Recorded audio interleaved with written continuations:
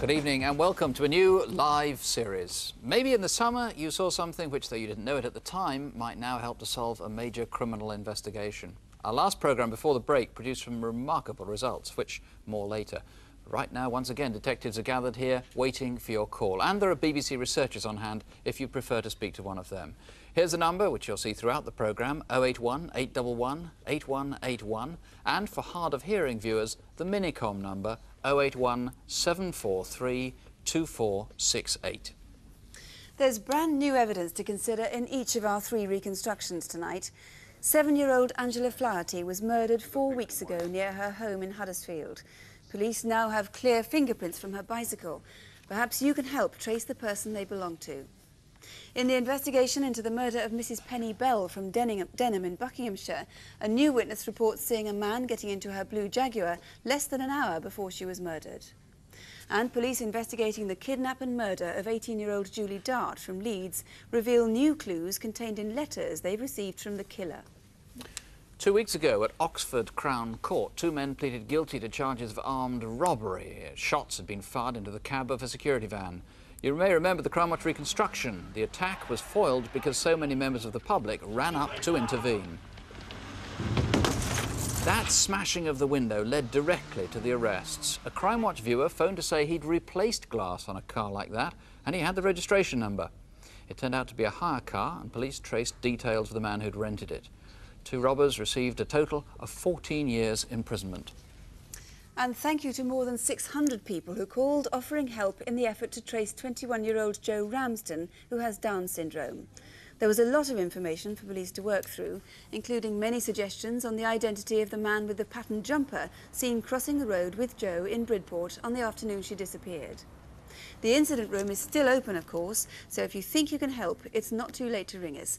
Once again, we're on 081 811 8181. Few crimes arouse such feelings of revulsion as the killing of a child. One Sunday lunchtime in early August, the body of a 7-year-old, Angela Flaherty, was discovered in a play den in a copse close to her home in Huddersfield.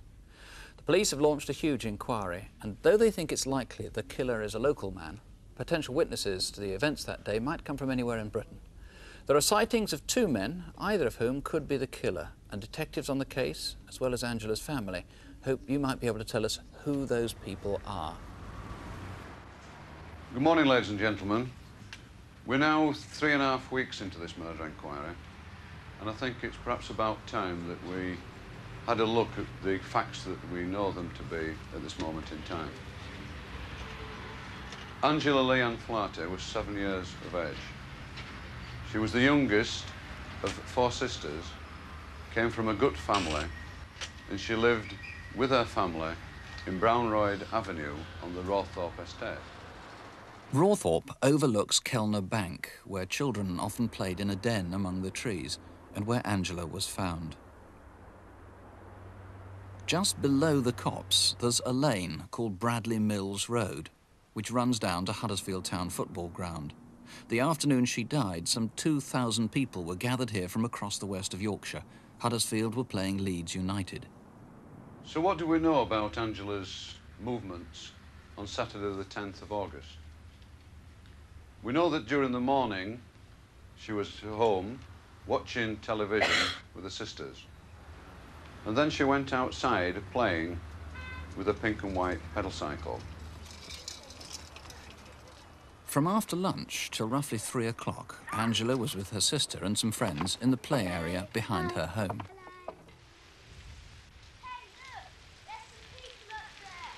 At 3, she was seen with a friend not far away at Rawthorpe Infant School. Can we come up? No, you're too little. I'll call the caretaker. He's gone home. Come on, Michael. From then on, it's not clear what Angela was up to until 5 o'clock, when she was back in the play area.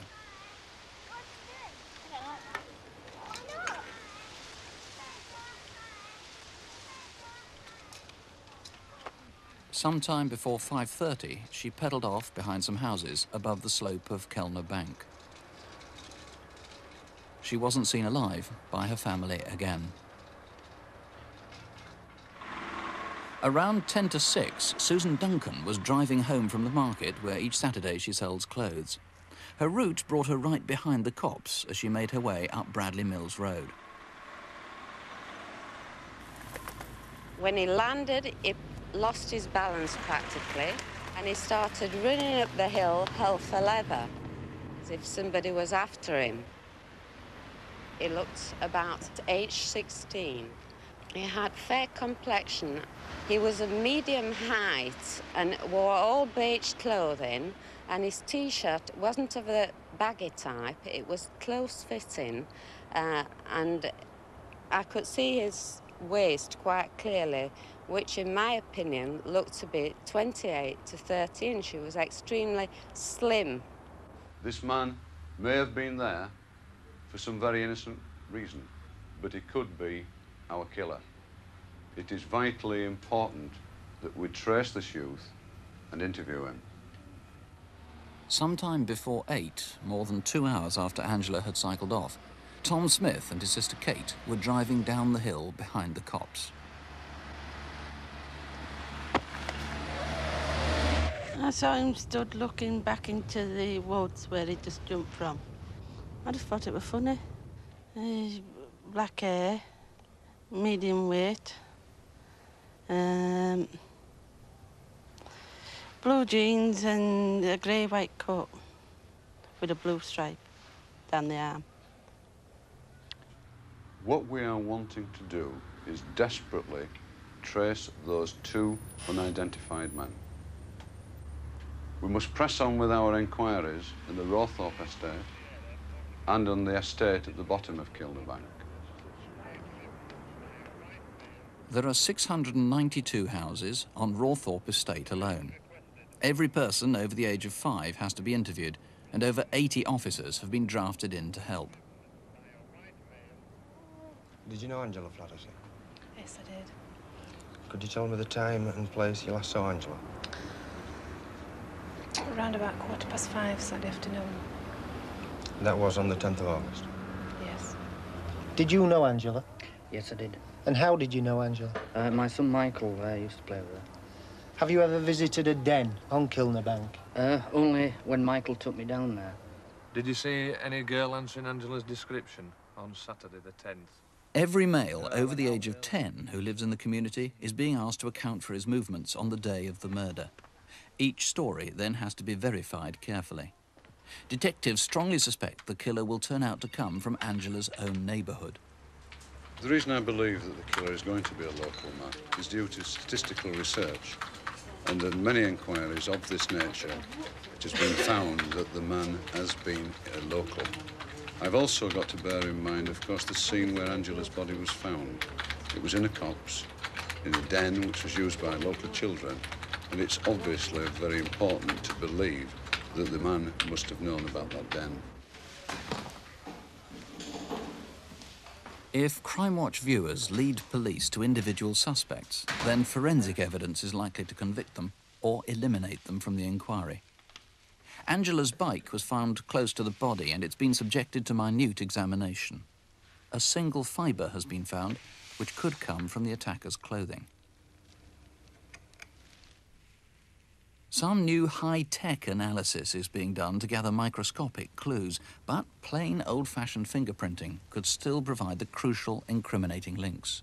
We have now taken fingerprints from Angela's friends, Angela's family, and any person that we can find who had legitimate access to that particular bicycle. Some of the prints have been identified as coming from Angela's friends and family.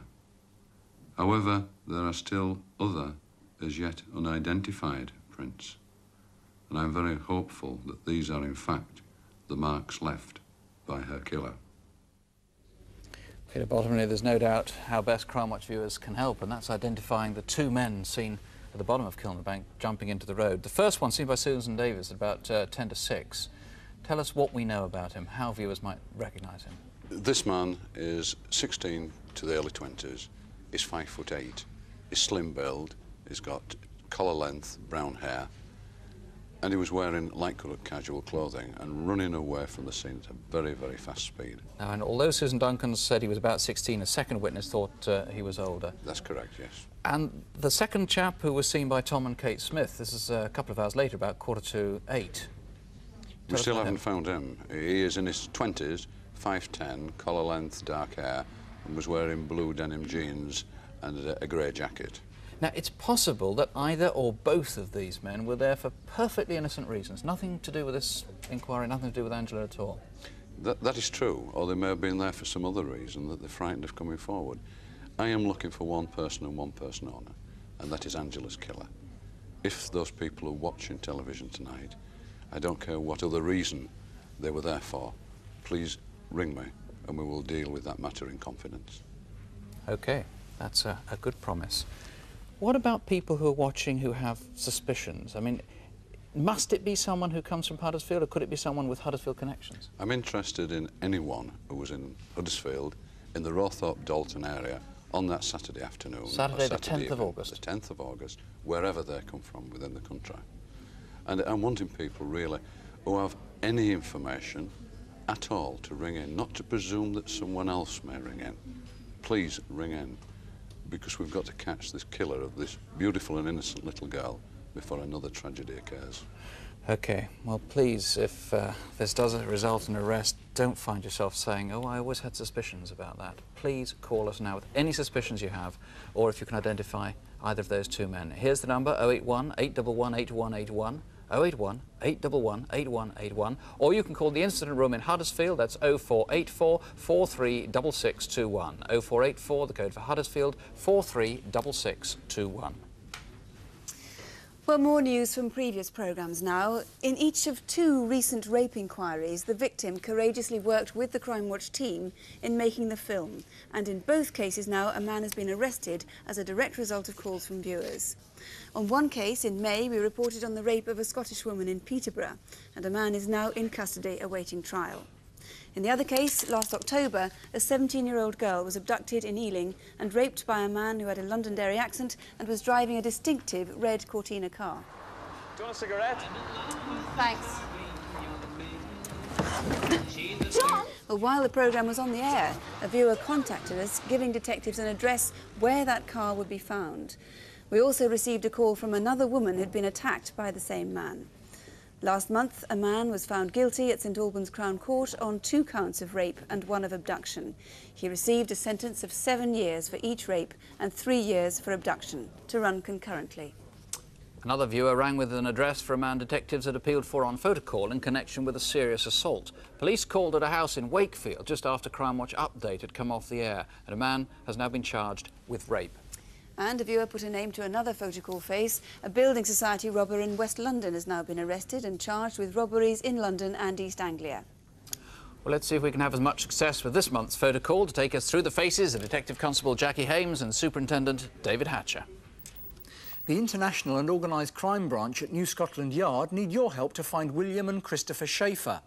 They wish to discuss the importation of 90 tonnes of cannabis into the United States from Southeast Asia.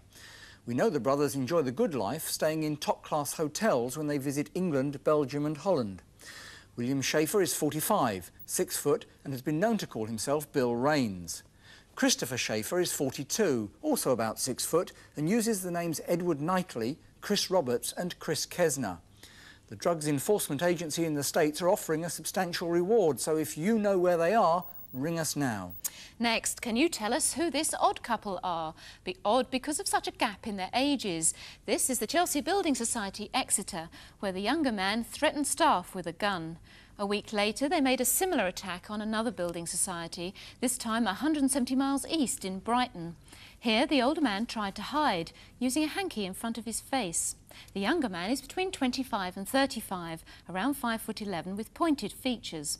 The older one is between 50 and 60, about 5'7", and has a weather-beaten complexion. And both times wore silver-rimmed glasses and a dark blazer. If you know them, please call tonight. This man calls himself Bob Trevelyan or Brian Freeman or Barrington Auger, or you may know him as just Cornish Bob. We need to speak to him about serious sexual offences, including the rape of a young woman. This home video was taken at Christmas. We know that up until May this year, he was living on a houseboat on the Grand Union Canal in Brentford, Middlesex. But where is he now? He's 51, 5'8", with greying brown hair. He's an outgoing character who enjoys a drink and may look for work at boatyards. If you've come across him or know where he is now, then please call us. Finally, can you help us identify two men? It was on a Monday night in July when security cameras caught them strolling into a factory in Hertfordshire.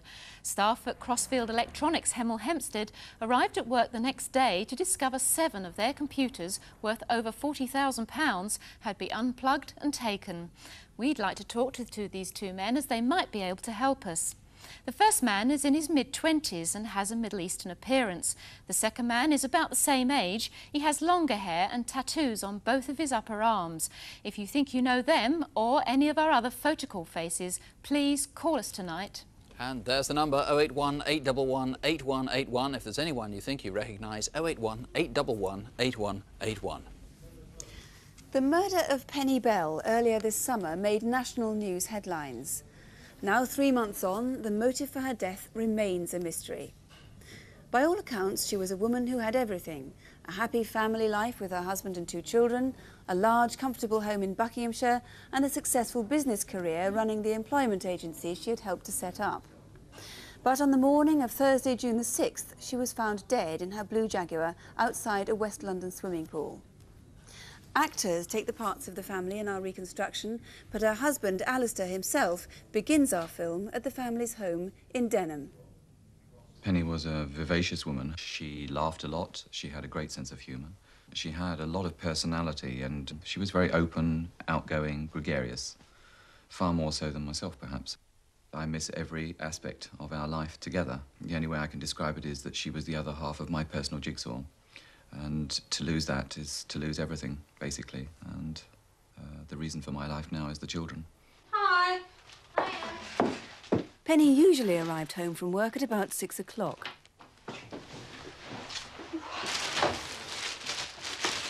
Hi, darling. 2 days before her murder, a family friend, Victoria Bird, had been looking after 9-year-old Lauren. Oh, I was really looking forward to that. I'll be glad when those builders are finished. Oh, I know. It's a mess, isn't it? Don't touch that, Lauren. There's lots of money in there.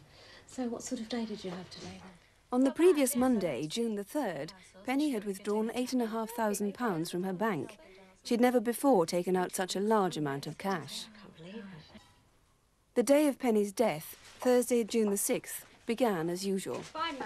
Bye, Mum. Bye, darling. Bye-bye, darling. See you tonight. I left the house at 8:30 with our son, Matthew, for me to go to the office and to drop him off on the way. We would always wave each other off, whoever was leaving. So Penny would always stand at the entrance to wave goodbye. On that particular morning, she didn't. But then the house was buzzing with people and there were lots and lots of things going on. It does leave a very strange feeling to kiss your wife goodbye at the door and say that you're going to see her again at 6:30 and, of course, never to see her again.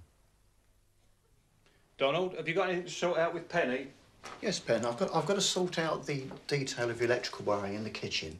Well, you'll have to be quick because I've got an appointment at 10 to 10 and I really don't want to miss it. Well, I really need to know the fine detail because I've got to get the tile line and various things. Can't you ring the kitchen designers? Yes, I could do. That's the best thing. OK, that's what I'll do. I thought you'd be able to do the wardrobes in the bedroom for a better price than what had been quoted for. Well, OK, so... this is what I want. Right. It's so that the wood matches the cream of that wallpaper. Right, OK. Well, this is sycamore. Yeah. I mean, you could use white ash, which would be the same colour, but it'd be a bit cheaper. Oh, fine. Yeah. Good. Should we go up and have a look? Yeah. Right. OK, but I must be quick. Taking the wallpaper and woodblock samples with her, Penny left home at about 20 to 10. Cheerio, I'm off now. If there's any problems, get Dave to ring me in the office.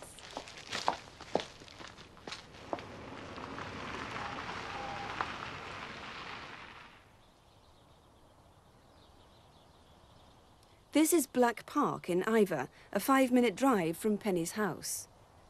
And at just about 9:45, a woman walking her dog remembers seeing a man waiting in a bronze or brown-coloured car in a lay-by on Fulmer Common Road.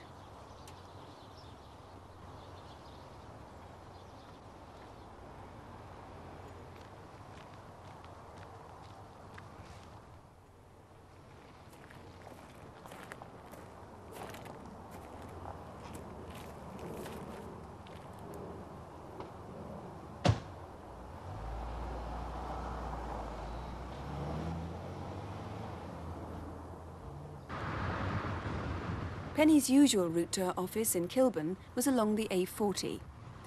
But it was in Greenford, shortly before 10:30, that a lorry driver saw a car like Penny's. Chris Lamport remembers a blonde woman driving very slowly along Greenford Road. There was a male passenger. She was looking as though she was trying to park the car, but the gentleman kept correcting her steering and kept making her carry on down the road. I presumed it was a new car for her, so she was learning how to cope with it. After a little while, it seemed safe for me to overtake, so I overtook.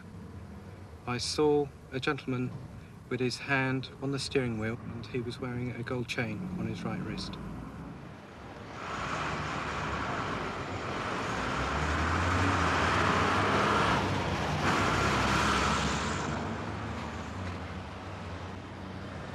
A mile further up Ruislip Road East is Gurnell's swimming pool. After 10:30, several people remember seeing Penny's blue Jaguar in a secluded part of the car park. It's now less than an hour since Penny left home.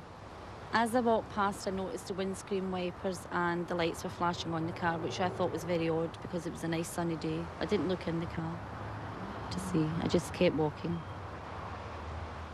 At about 11:15, a man was seen leaving the car park. He looked unusually smart to be going swimming and wasn't carrying any kit. One side of his face seemed disfigured in some way. At about the same time, Patricia Parry, an auxiliary nurse, was turning into Ruislip Road East. There was a car I could see in the distance up Gurnell towards the swimming pool, really motoring it. And I thought, well, I'll get out before him, which I did. And as I was driving along the Ruislip Road, he was right up behind me. He flashed me, hooted me to get out of the way, and I was angry because he was just driving so fast. I thought, well, I'm not letting him pass. But I got a bit scared as we came up here. I thought, oh, forget it, Pat, pull in. Penny's murder was discovered at 12 o'clock. She'd been repeatedly stabbed. The wallpaper sample was spread out on the centre console of the car. Her handbag was behind the front passenger seat with her purse still in it, but missing and still unaccounted for is the £8,500 in cash.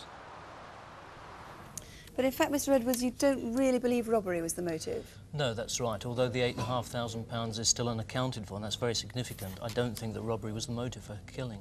In that case, do you think she knew her killer? Do you think there was a personal motive? I think, judging from the nature of the attack, it's very likely that Penny knew her killer, and that's why we've gone to such lengths to build up her lifestyle. Is there a side to Penny's life, then, that you don't know about, do you think? Well, we have a home video of Penny, in fact, which is a very good likeness of her. And from all our inquiries that we've been able to make, we know that she was happily married, a successful businesswoman, and to all intents and purposes, no motive whatsoever for killing her. So if anybody out there tonight does know more about her, please do ring us. That's right. Now, this is the wallpaper which was spread across the Jaguar's central console when she was found. What do you think the significance of that was? Why do you think it was open there? Well, it was spread in such a way that she was either showing it to somebody or browsing through it, awaiting the arrival of somebody. We know that she'd shown it to a carpenter that morning to get a second opinion on the colour match, and what we're asking ourselves is whether she had made arrangements to meet somebody else regarding the paper. Certainly we know that she told the builder she had an appointment at 10 to 10, and that could very well have been the man that was seen in the lay-by at Fulmer Common Road. Yes, the timing is certainly consistent with that, and also the witness is fairly confident that the woman she saw was Penny. If it wasn't Penny, then we would like to hear from both of the drivers for elimination purposes, obviously. What was the description of the man the witness saw? He was about 5'10" tall, 48 years old, medium build, light shirt and dark trousers. The lorry driver's report of a woman and passenger in Greenford half an hour later also ties in time-wise, but what do you think was going on there? It's very difficult to say. One interpretation could be that the driver was in serious difficulty in trying to draw attention to himself, or the other could be that it was some sort of an argument over a parking space. We need to hear from anybody who can shed light on that sighting, really.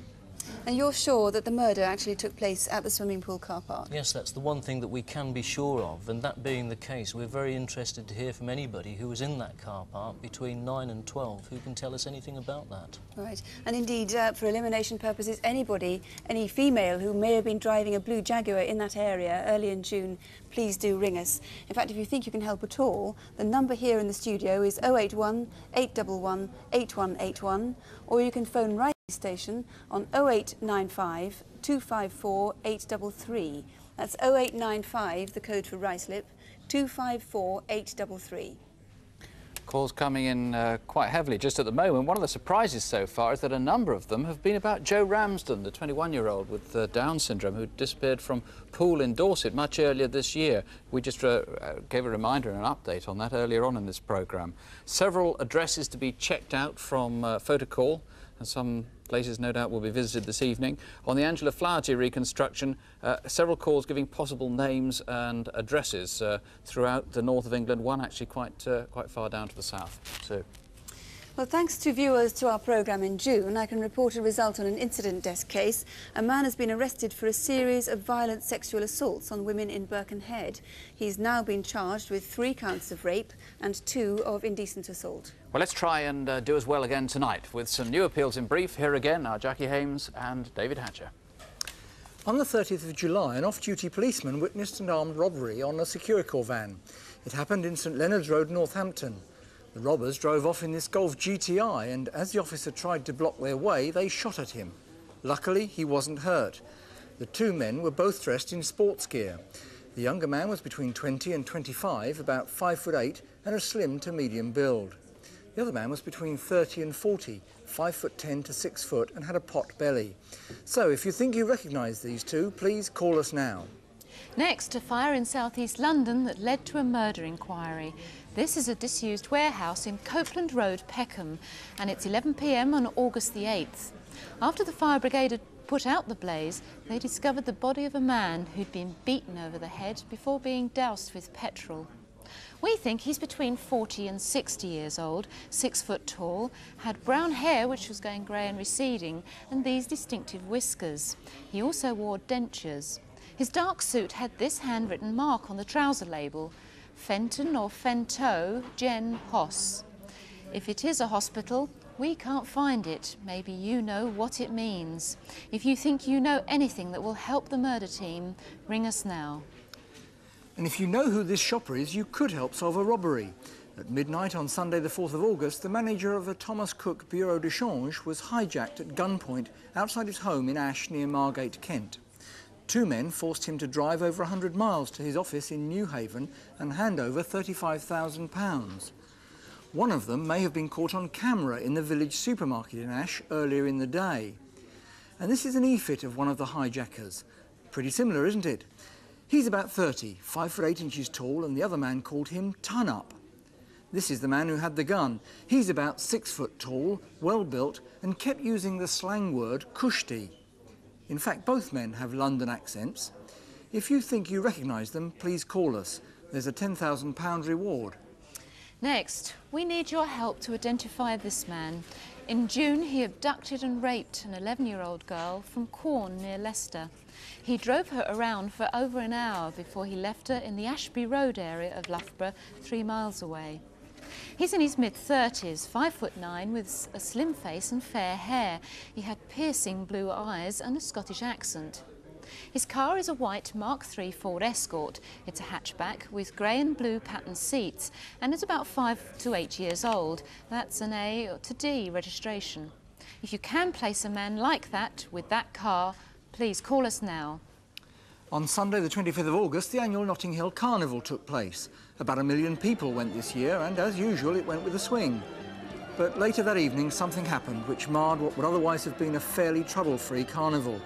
The murder of scientist Nick Hanscom. Nick had been at the carnival for most of the day, but just after 10 o'clock, like many other people, he was making his way home. Nick was stabbed by a group of men aged between 16 and 20 after being forced against a wall at the junction of Fernhead Road and Marburn Road. He died shortly afterwards. If you were in that area, you may have witnessed the attack without realising what was happening. So please do contact us if you feel you can help in any way with this or any of our other incident desk cases. And here's the number once again, 081 811 8181. That's 081 811 8181. This is a copy of a letter from a murderer. It's one of several written to the police, and the killer suggests it will be his last communication. He's been playing something of a game with detectives, a deadly game, almost as though the killing was incidental to him. Maybe he's unable to imagine the distress he's caused the friends and family of his victim. But with any luck tonight, you or someone else who's watching might help the community in Leeds to catch him. The greatest suffering was to an individual he apparently picked at random, Julie Dart, whose family has helped us make this reconstruction.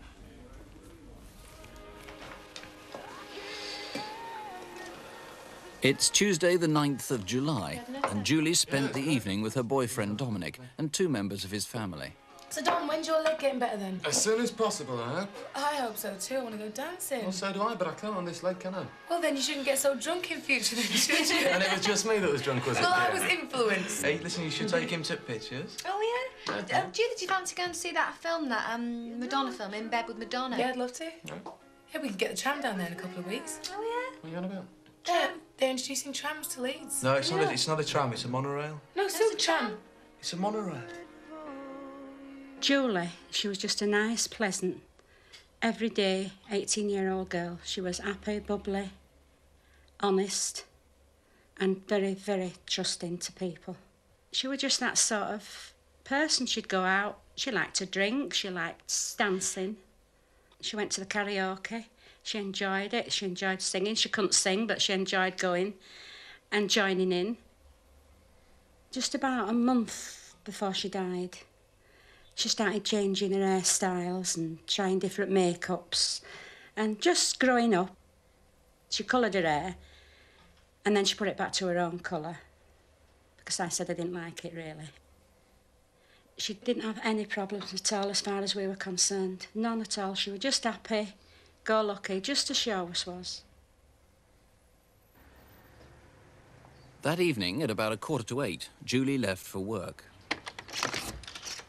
Right, I'm off to work then. She told her boyfriend and her family she worked at the LGI, Leeds General Infirmary. But since Julie's death, police have discovered that was untrue. In fact, in the few weeks before she disappeared, she'd been seen regularly on the streets of Chapeltown. And she was here that Tuesday night. I was driving down Spencer Place, and just as I came to the junction of Leopold Street, I noticed the girl who used to go to school with us, Julie Dart, standing with a mixed race girl. Julie, I presume, recognised me because she turned away as if embarrassed. Julie had been wearing a black skirt and mauve and black jacket when she left home. Where did she change her clothes before arriving here in Spencer Place? Then, at 9 o'clock, Julie rang Dominic. Hello? Hi, it's me. Hi. Listen, I'm just ringing to let you know I'm at work, and I'm going to stay at my mum's tonight because I'm working late. Probably won't be finished till 11:30. Yeah, that's all right. I'll see you tomorrow then. Yeah, see you tomorrow. I love you. Yeah, me too. Bye. He remembered hearing music in the background and thought perhaps Julie was calling from a pub. Did you see her make that call? Then, 3 days later, the letter seemed to be in Julie's hand and said she'd been abducted. Help me, please. I've been kidnapped and I'm being held as a personal security until next Monday night. Please go and tell my mum straight away. Love you so much, Dominic. Mum, phone the police straight away and help me. The same day, the police received a disconcerting letter too. Although that letter was typed, it made no direct reference to Julie, but stated that a young woman had been kidnapped from the Chapeltown area. The letter demanded £140,000 from the police. It also included a threat to firebomb a large city centre store if the instructions in the letter were not complied with. West Yorkshire Police sent to the laboratory a handwritten letter and envelope which appeared to have come from a girl who claimed to have been kidnapped. The letter was signed Julie and I was asked to try and establish its authenticity. The police also supplied me with a large number of specimens of Julie Dart's handwriting, and I made a comparison of those with the question letter and envelope, comparing letter by letter, looking not just at the pictorial effect of the letters, but the way in which they were formed, and also handwriting habits, such as the way in which the envelope was addressed. In my opinion, Julie did write the letter and envelope. We set up an incident room. Obviously, we took the letters very seriously and looked into Julie's movements to establish when she was last seen. And then 8 days later, our inquiries took us to Lincolnshire. It's Friday the 19th of July, 10 days since Julie disappeared. This is 90 miles away from Leeds on the B6403 outside Easton, near Grantham. I was travelling to work on the coach, early turn, 6 o'clock start, and I noticed this red car coming out of the track to my right. And it appeared that he didn't know which way to turn. And then as the coach got very near to him, he decided to reverse back into the slipway. 2 hours later, a local farmer visited his fields. We were about to move some cattle from the dairy farm down to some pastures, and we found what was thought to be a package of litter. It was a sheet bound up with a bluey-green rope, which later on proved to be a body.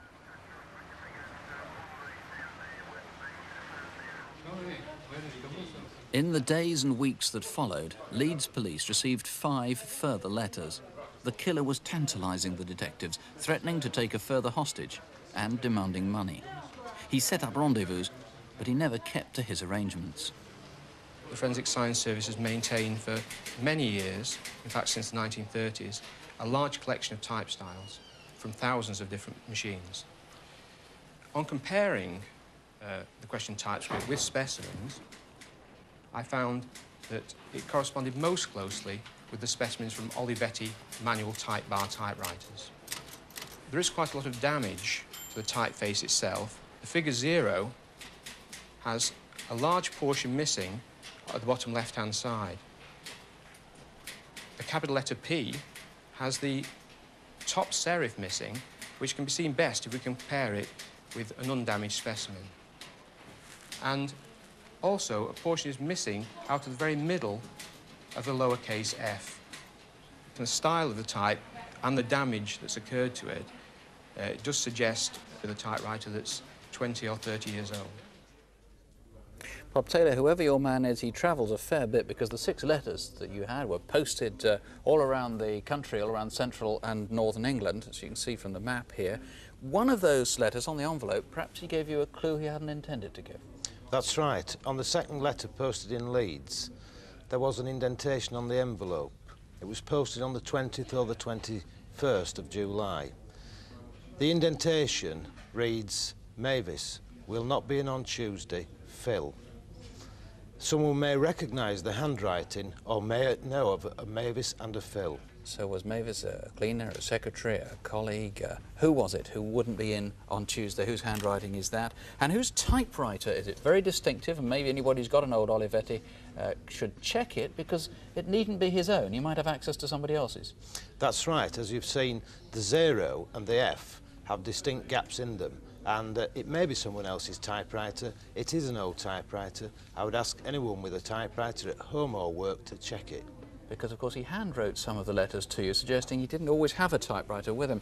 Julie was held somewhere from the Tuesday she was kidnapped, the 9th of July, until perhaps the weekend. And obviously you want to know of anyone who's got suspicions, or anyone who saw her body being dumped on Friday the 19th of July. But you also need to find out about the sheet in which her body was wrapped, which is old, distinctive, and had a laundry mark on it.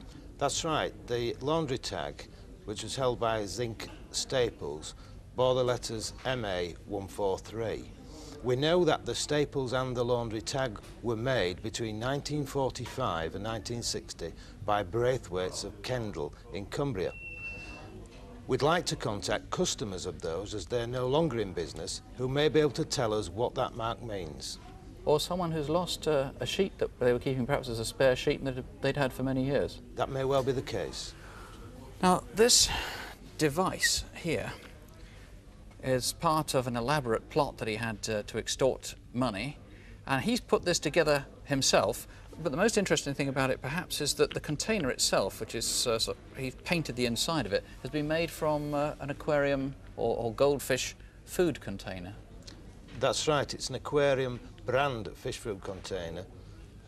Maybe he's got access to an aquarium. Maybe he picked it up from a rubbish dump. One doesn't know. He's obviously got some electrical experience. He wired this up himself. He's got some technical knowledge. He has got some technical knowledge, yes. Any other indications of that? Well, in the letters, it does refer to the microns, the thickness of the plastic, and also PIR detector, which is passive infrared. Now, you've got quite a profile of him. You've been speaking to forensic psychologists and working through this yourself. What can you tell us about him, for anybody who's got suspicions or any thoughts which is helping this to jigsaw together? He appears to have a dislike for the police. He's written to the Leeds City Police, and as they ceased to exist as such in 1974, that may suggest he's an older person. He has low literal skills from the letters, the spelling and grammar, so he may well be self-taught. It would appear that he works alone. He has probably not killed before, not a senior position if he is in employment at the moment, and his core aim would probably not be the murder of Julie Dart, but may well be the obtaining of the £140,000 from the police. It's extraordinary sort of blackmail to blackmail the police, because normally blackmailers say don't tell the police. It's as though he's got a grudge against the police. That may well be so, yes. But of course the people paying the penalty are the whole community, who are obviously very concerned about him, and of course the individual family concerned. If you can help, please ring Bob Taylor and his colleagues, either here in the studio, 081 811 8181, or you can call the Millgarth Police Station. That's on 0532 413 022. 0532, the code for Leeds, 413 022. Well, we seem to be getting quite a lot of calls in at the moment. All of our photo call cases have had calls. Two interesting calls on William and Christopher Sheffer. Possibly they may have been in West London or in Brighton. We've had some calls on the two Building Society robbers in Devon. On the reconstructions, quite a lot of calls on the murder of 7-year-old Angela Flaherty. We're checking those out now. Some of those are suggesting names. And there may be somebody in the building trade called Mick Reed. A caller suggested that he should call in and eliminate himself from inquiries. He lives in the Hayes or Ruislip area, so Mick Reed, please do ring in if you would. And there are plenty more things, but we'll leave it at that for the moment, and perhaps come back with more progress reports at 11:25. The lines here are going to remain open now till midnight, and you can find all the numbers for the police on CFAX. That's page 618. Finally, just before we go, on a slightly less serious note, police in Sussex are looking for Mildred. She's aged 40, she's quite distinctive. She has, in fact, had major bodywork repairs. Her damaged left side shell has been patched up with fiberglass. She's one of 32 tortoises stolen from an animal sanctuary near Lewes. If you've seen her, please do call. And incidentally, you may not know it, it's now illegal to import tortoises into Britain. We'll be back, perhaps with news of Mildred and Crimewatch Update at 11:25. Do join us. If you can't stay up till then, don't have nightmares. Do sleep well. Good night. Good night.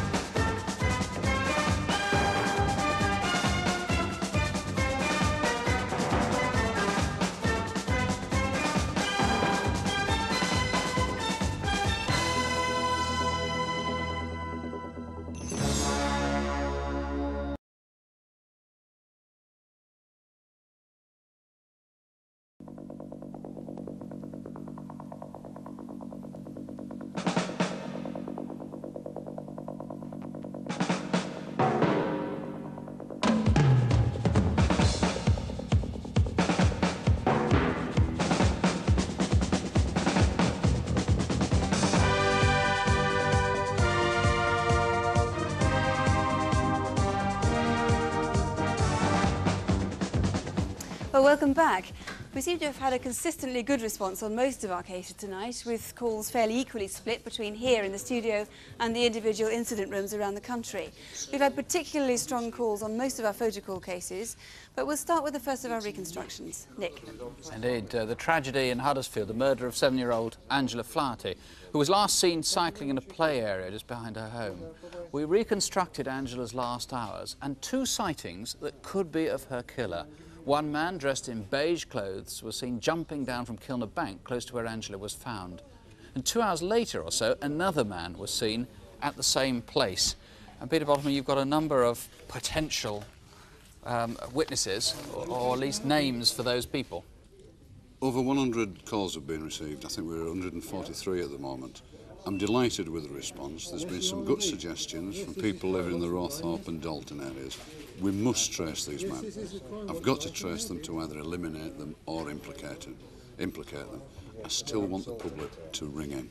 OK, even you were saying if they assume that someone else will share their suspicions and someone else will ring in. It's That's not good vital enough. that they have got to ring in, not leave it and hope that someone else rings in. The slightest suspicion, please ring. One caller was rather distressed, I gather, and wanted her to ring in again. She was a little bit concerned about the confidentiality. I can assure anyone who rings in that any information they've got will be dealt with utmost confidence. All right, Peter, thank you very much. Thank you. Sue.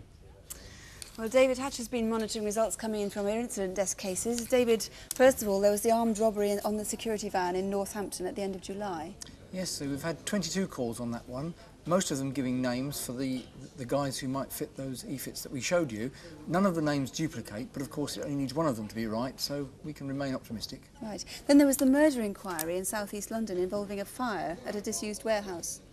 Yes, over 80 calls there, all sorts of suggestions about that label, Fenton, Fento, Gen Hoz, whatever. We've had some of the suggestions we were already aware of, but we can follow the others up. We've had 1 or 2 suggesting names, again, for the artist's impression that we showed. If you know who that is, please call us. That's the real point of the appeal. Right. Who is this man? That's the victim of the fire. Thirdly, there was the hijack of the manager of a Thomas Cook bureau de change. They're looking for 2 men.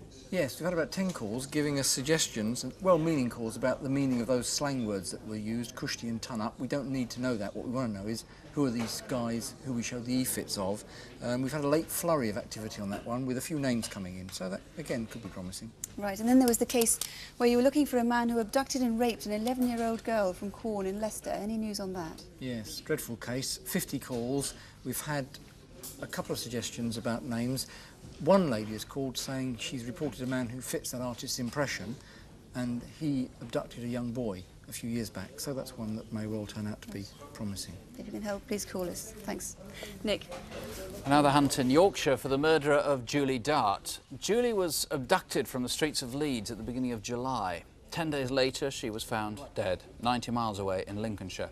Her killer has been writing letters to the police, and we showed extracts from them in the hope that Crimewatch viewers might recognise some of the distinctive features, in particular some of the damaged or rather curious typeface. And actually you've got 1 or 2 quite interesting calls about the possible typewriter. We know it was well, pretty sure it was a 20-year-old Olivetti. That's right, yes. One caller did ring in. Obviously had some information to give us which sounded interesting, but someone came into the room and had to ring off.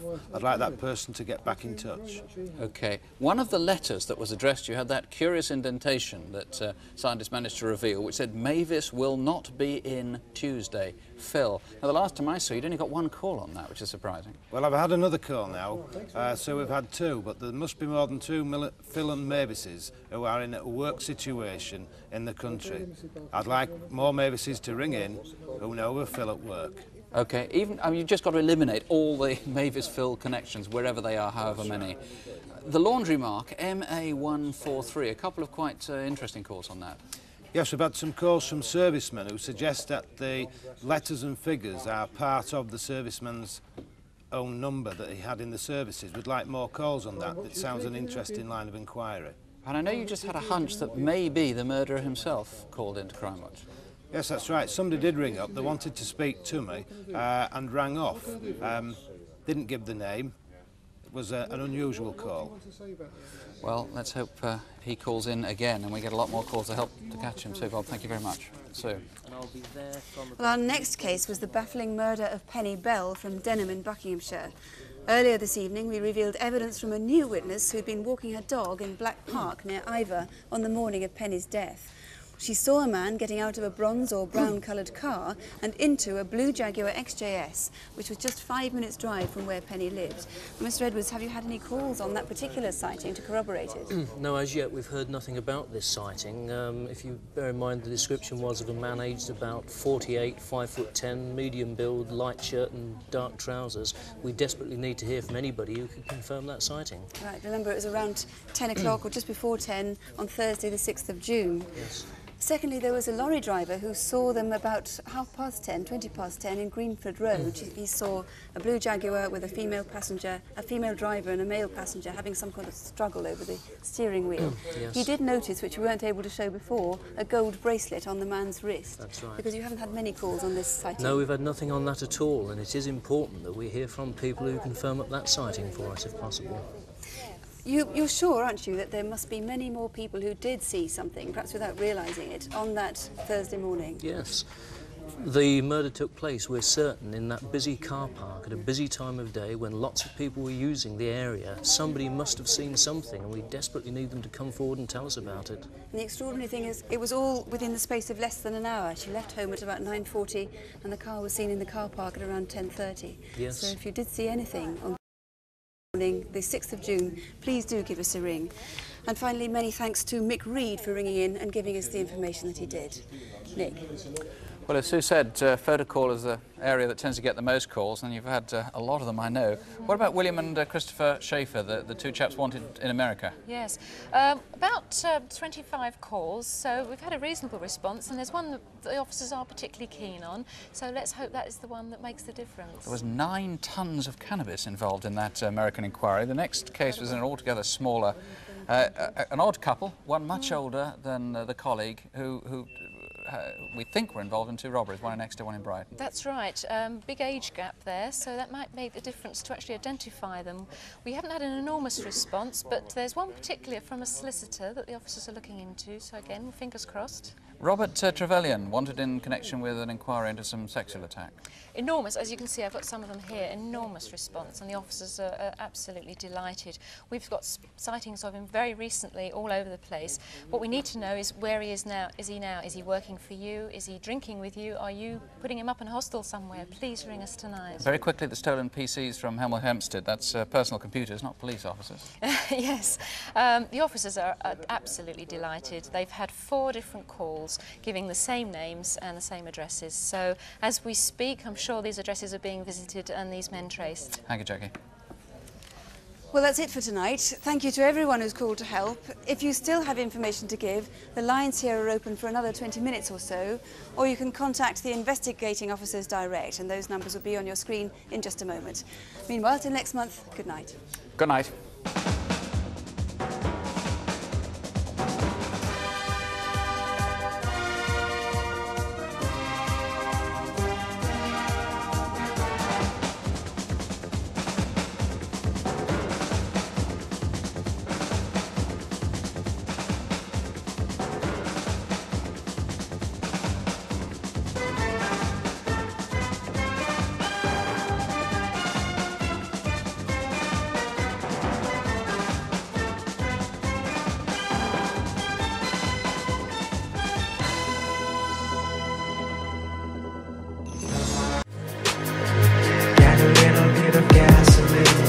Welcome to another crime scene.